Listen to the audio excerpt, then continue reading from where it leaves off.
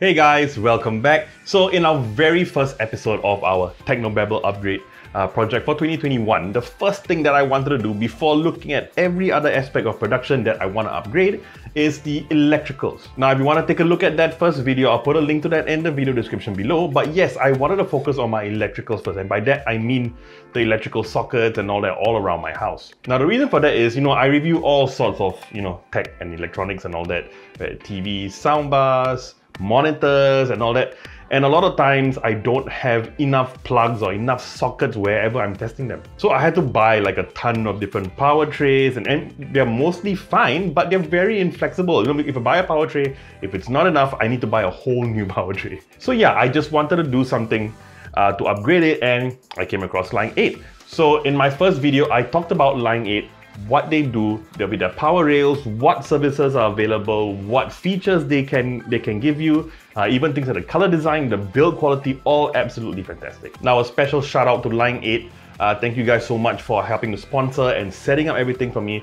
But I just want to say again, like in the first video, that even though Line8 is sponsoring this video, it's still sort of a review in the sense that I'm still looking at the setup, using it for a few weeks now, and my thoughts and observations are still my own. So yeah, I've got Line8 rails installed all over my home now. I've got one where my TV console is, I've got one where my wife's work from home setup is, I got one in the kitchen, I've got one in the bedroom, and I've got two right here in my studio. Now very quickly going again to what Line8 is or what their rails are. So you have an entire rail where you can put this sort of thing. So these are adapters with your 3-pin plug. Now you have like this one, which is an international plug, or you can have one that is specifically for Singapore, or which is also compatible with the UK. Now of course there's a lot more to the rails than just putting this kind of plug. There are a lot of features. So what I've done is with each rail in the different parts of my home, I've added certain features so that we can go through them and see what they do. But yeah, so let's go through all the different rails in my home. So the first one is the one at my TV console. So now before I had the rail, I had two separate power trays right underneath my TV console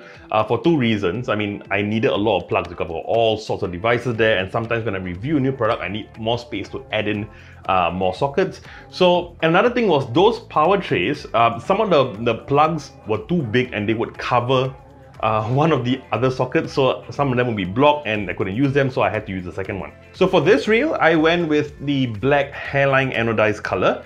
Fantastic, sort of like a brush metal but in black. Now the rail for this, I didn't hide it, and honestly it looked so good that I wanted it to be part of the entire aesthetic of my TV console, and also because I chose black because, well, my TV is black, my TV console is black, so it sort of fit the scheme. Now the length of that rail is about 1.1 meters, and you might be wondering why so specific. Well, like I said in my previous video, you can customize it in Singapore. You can customize it to the very millimeter. So in this particular case, they measured it according to my TV console, so they're both around the same length. Now in terms of features for that specific rail, obviously you've got the rail, and I have like, I think like 7 or 6 of these, and I still have space to put more. But apart from the rail, I also have 2 LAN ports on the right hand side. Now what that is for is actually those LAN ports run all the way to my bedroom and my studio. Now for the TV console rail, I also have a very special USB module. So it has both a USB Type A and a Type C. Now this is not your normal USB, alright? So first of all, this has 60 watts of charging, alright? So both the Type A and the Type C. So I can charge my phone, I can charge laptops. Now a lot of laptops usually require, if they can charge by Type C, usually it's about 65 watts. Now at 60 watts you definitely still can charge, it's just a little bit slower than 65. But with my phone, the Samsung Note 10 Plus, I can charge it at super fast charging from the wall without the charger. And lastly on the rail, it has a smart home module, right? So you see on the left hand side, it has a silver button. So that's a master switch for all the plugs. Now, not just that, it also has a smart home module. So I can connect my phone to it. So using the EWE link, alright, I can use that. I can switch off the rail on and off. And it also supports Google Assistant, which is fantastic in my home. Now, you might wonder, why does the USB module and the smart home module take up so much space? Now, we'll talk about that later, but it really doesn't have to be. Alright, and the next one is my wife's work from home setup. Now actually that particular rail serves two purposes. One, it's for my wife's work from home setup. But not just that, I also have a Google Home right at the top, along with some other stuff. Right now it's just a Google Home, but I'm gonna add some other stuff. So to serve those two purposes, one at the bottom, one at the top, we actually decided to do an entire rail from the bottom all the way to the top. Now the reason for that is for my wife's work from home setup, she has 2 monitors, she's got her laptop, there's a docking station, there's also a printer and the desk. Now you might be wondering, why on earth does a desk need a plug? Now that's not just any desk, that is the OmniDesk Pro, and yes, that was sent to me by OmniDesk and we are testing that out now. But we're going to do a full review of that, right? So don't forget to subscribe so you don't miss that review. Now we originally intended to plug everything on the rail, but what we decided to do was, so OmniDesk actually provides a power tray that we can fix under the table. So we've plugged everything there and it's just a single plug on the rail. Now the reason for that is because we realized that if we needed to move that table somewhere else, we would need to go to the rail and unplug everything one by one.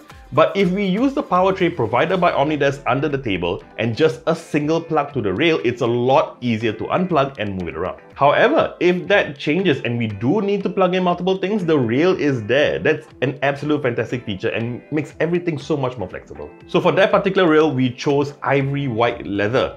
The reason for that is actually white, but once you put it up on the wall and with our sort of warm lights in the living room, it sort of matches the entire aesthetic perfectly. And for the length of the rail, that is a whopping 1.69 meters, alright? But you know what?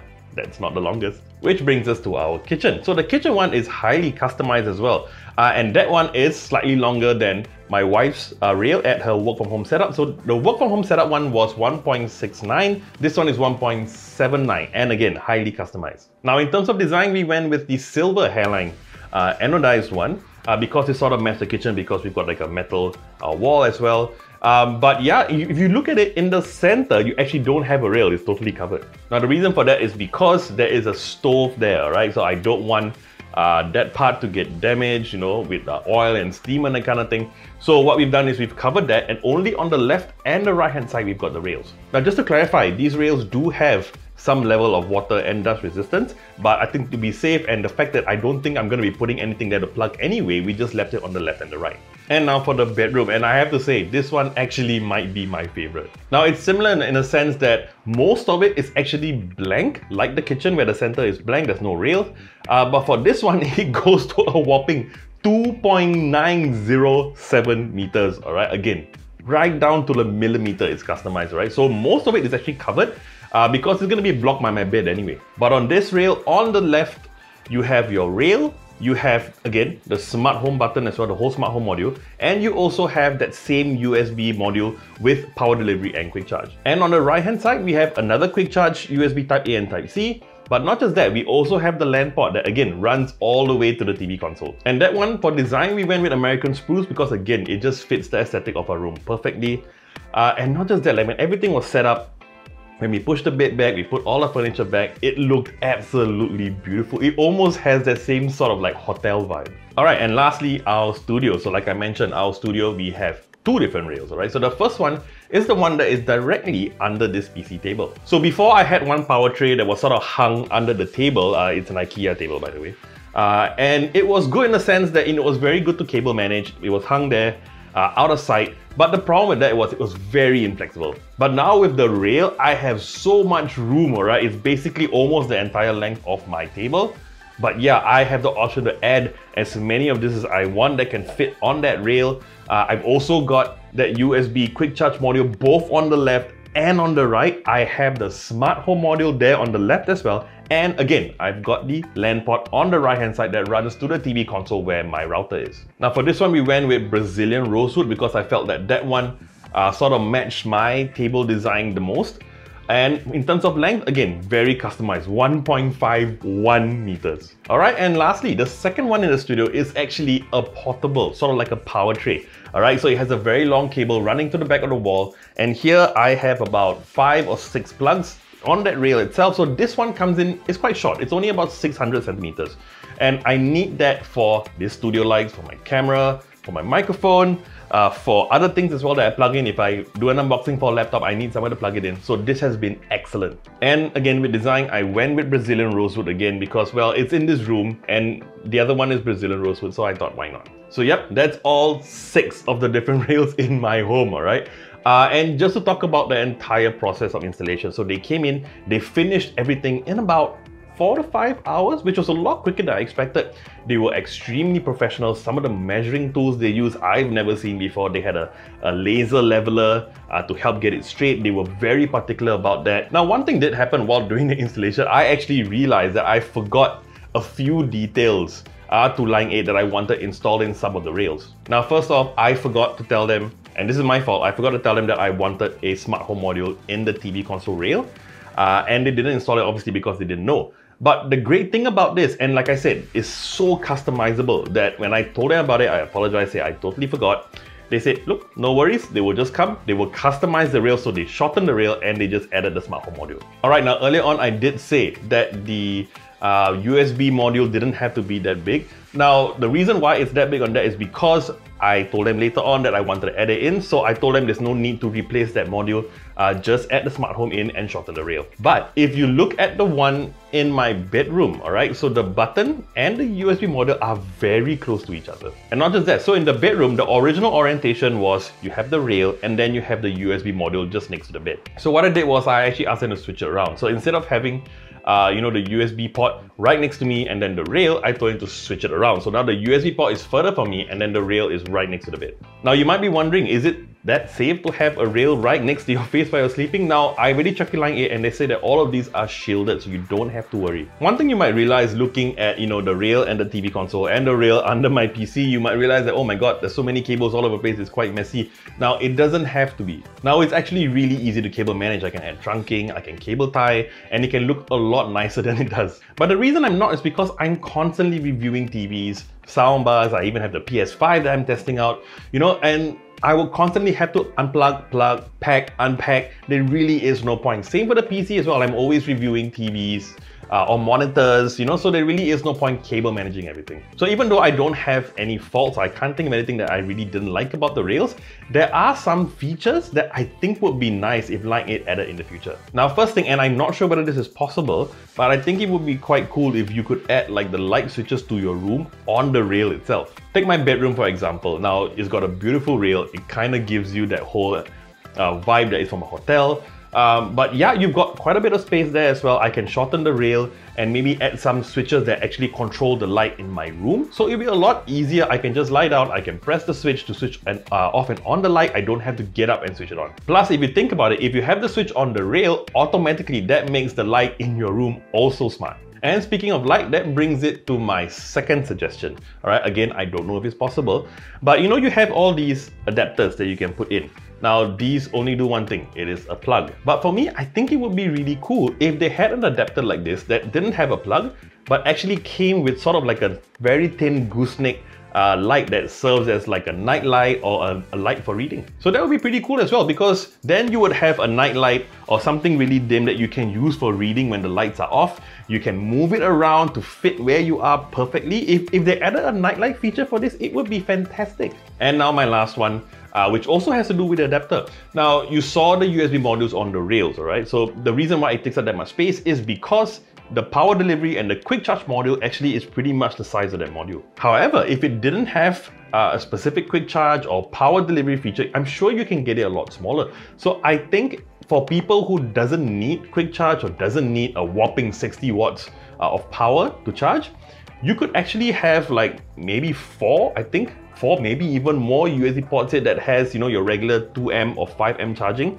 That would be really good as well, because if you've got multiple things to plug in, if let's say I've got friends over and they all want to charge their phone, doesn't need to quick charge quickly, I can just take this out, plug it into my TV console, and automatically I've got 4 extra USB ports. But yeah, so those are just some suggestions that I have. I'm not sure if this is going to be possible at all. But now we're going to come to the price, and this is a bit of a tricky one, right? So some of you might be looking at everything and saying that, oh, this might not be cheap. And well, you're right. So the entire setup, now in terms of price, I can't give you a definite amount because like I said, it's so customizable. There's so much that you can do with it. It can be really small, it can be really long. And like at any home, if they were to customize one for you, the price is going to be really, really different. So to give you sort of an estimate, so in my home, like I said, I've got 6 different rails and of 6 different lengths. Some are really long, some not as long. But with all the added features, smart home features, all the USB ports, with the LAN ports, and with the smart home features, again, everything comes out to about 4,500 Singapore dollars. Now, of course, that includes the installation charges and all that.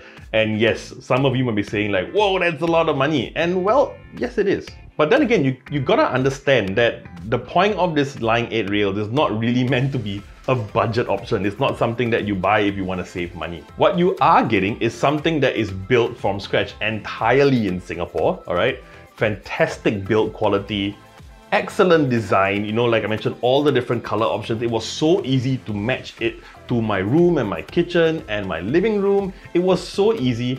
And then of course you get that extreme customizability. The customizability for me really, I think, is its biggest feature. Of course, the main thing is the rail, but the fact that you have so many options that I mentioned it in the first video.